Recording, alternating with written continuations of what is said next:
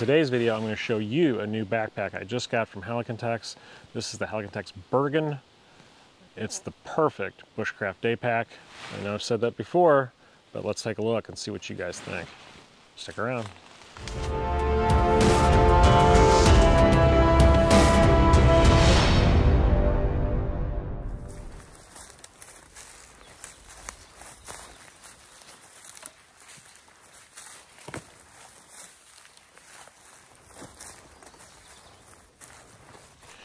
All right, if you guys follow the channel, you know that there is always a plethora of gear that I'm showing, and I've been told that a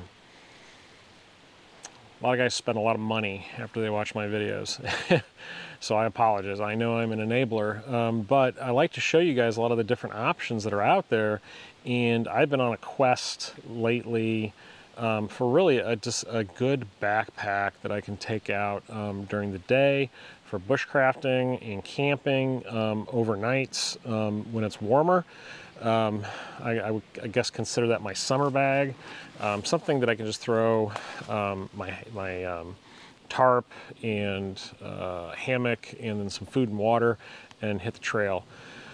And I've tried a lot of different ones and I've come up short. There's some of them that just not had the options or the features that I like, and reviewed some great ones, and they're still great choices. But this particular pack, this Bergen from Helikon Tex, or Helikon Tex, is really checking all the boxes for me right now.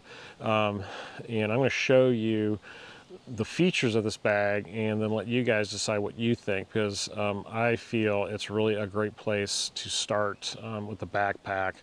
And the options and features are just amazing. So, all right, I'm going to sit down next to the pack and kind of go through some of the features with you. First of all, it is made from Cordura. So definitely quality material. It's going to stand up to any kind of abuse you throw it out in the woods. Quality stitching all throughout, good webbing and buckles, everything's sewn very nicely. But what I like about this bag so much in this Bergen style, European style ruck, is that all the tools and water and things that I need to get to are on the outside of the pack and not on the inside. A lot of the packs that I've been experimenting with lately, that has been the flaw. Everything's on the inside, and it makes it really difficult to get to things that I need. And for a bushcraft day pack or a summer overnight bag, I want to be able to get to certain things quickly. So like I showed, you know, hanging my pack on the tree, I want to be able to get this stuff easily, especially my tools. So right off the bat, first thing is that this pocket has a pass-through tunnel, and that is going to allow you to carry hatchets, axes, and long-handled tomahawks. That goes all the way through. The side pockets also have pass-through pockets as well, so you can carry multiple items with you that are long. Another feature about this that is nice is there is a pocket sewn in here and here. Now these two on the side are not pass-through. They're sewn at the bottom, and what they're intended for is a place to slip your knife in a sheath or put your saw, and that's what I've done here. I've got my Baco Laplander saw on the side, fits in there perfectly. So I've added these Grimlock clips to the side, to the webbing, and then that way when I put my saw in here and I run the lanyard through that Grimlock and then I close it, it's going to lock it. And then over here, I've got my gloves clipped in, because these are something I want to get to quickly. The front pocket here is very good size, perfect place for my possibles pouch.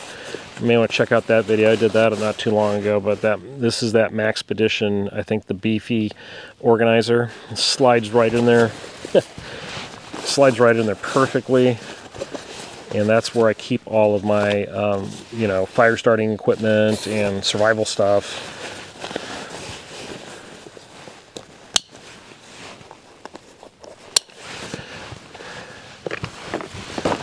The side pockets is what I love about this pack as well, because they fit a full-size water bottle and canteen. And a cook pot as well. There's plenty of room. And what they've done is they've also added drain holes on the bottom of the pockets, which is fantastic. And you can see here on these pockets holds a full-size water bottle, no problem. That's a 32 ounce. And a nesting cup will fit in there as well. I've got my cook pot on that side. So it all works really well. Because I typically don't carry a hydration bladder. I like water bottles better because they don't take up as much room inside my pack.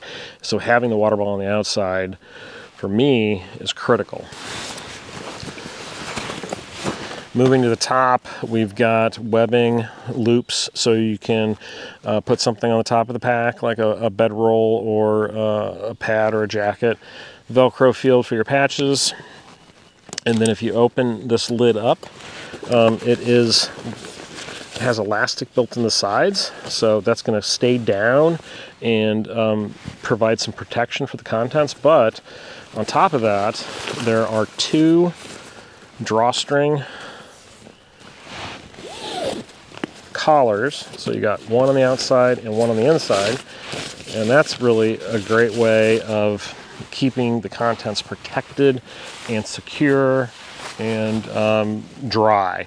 Now once you get on the inside of the pack, there is a small pocket with a zipper, and I've just got some wipes in there.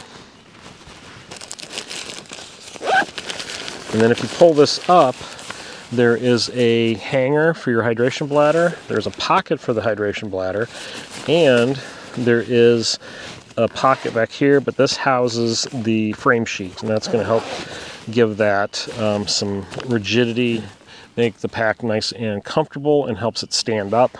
So I love frame sheets on this size of a 20-liter backpack, works perfectly.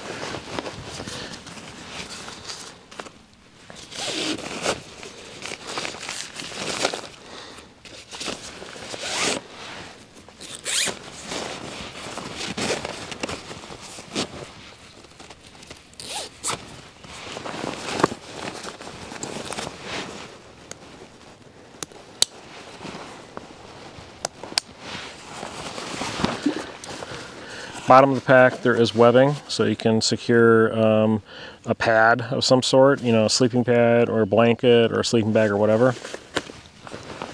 And then here's the back. So right off the bat, you can tell that this is just really well thought out. So what they've done is they've sewn in padding in 3 sections, and there's a channel that runs up and down, and that's going to give you some airflow. And the padding is not overly done, but it's enough that you do not feel the contents of the bag while you're hiking. It was a very comfortable bag to wear hiking back here. The shoulder straps are cut with a curve to them, so that's going to hug your body nicely, makes it very comfortable. The sternum strap is adjustable. You can move this up and down. It also has some stretch to it, so it's not strangling you. And then quick release buckles to take the straps off. And then another feature, this bag does come with a hip belt. It's not a supportive belt, but it is more of a stabilization belt, and that easily comes off. I don't use belts for packs of this size. Doesn't make sense for me, so it's just a strap, so I just took it off. But if you need to use that, you can.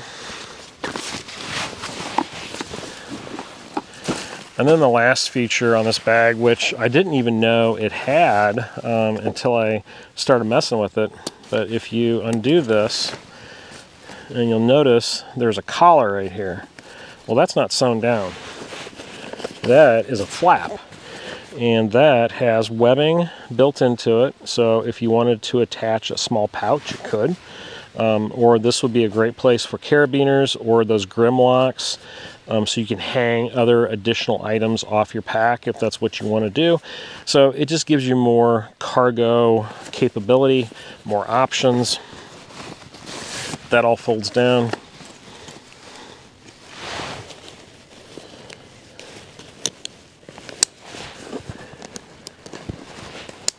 And I really like how the cover on this is kind of three-dimensional. It's not just a flap. So once you put that cover down, it hugs the top of the pack. It goes down all around it, and it protects the contents from any kind of moisture getting inside.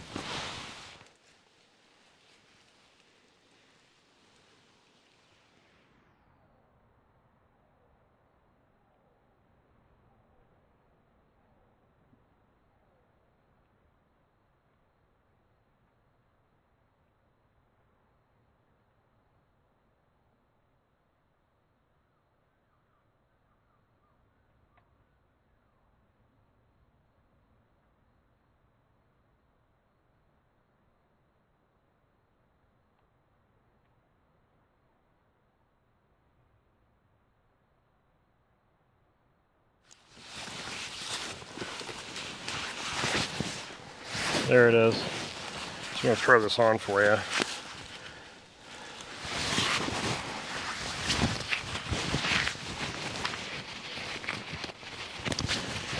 Very easy to get on and off. And I think that's because the material on the inside of the straps and the back is kind of a smooth material. So it goes on very quickly and very easily.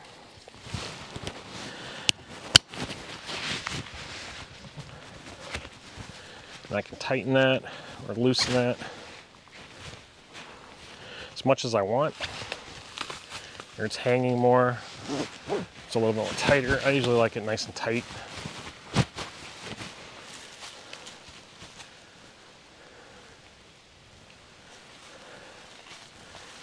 So I'm a pretty good sized guy, 6'1", and you can see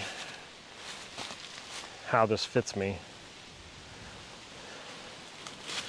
Would make a really fantastic summer weekend pack, especially if you're like hammock camping.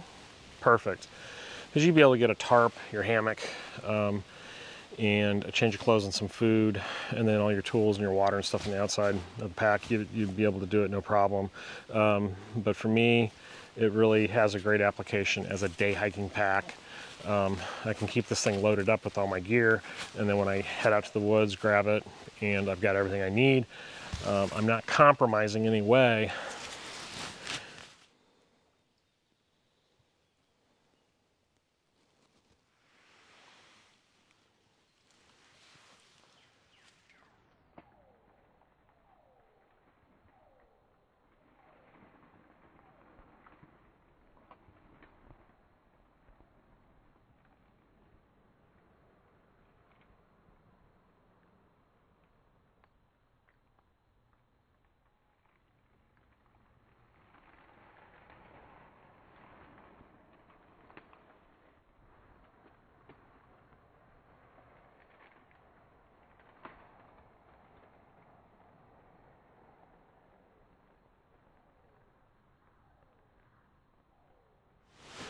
All right, guys, I'm going to get out of here. Thank you so much for watching the video.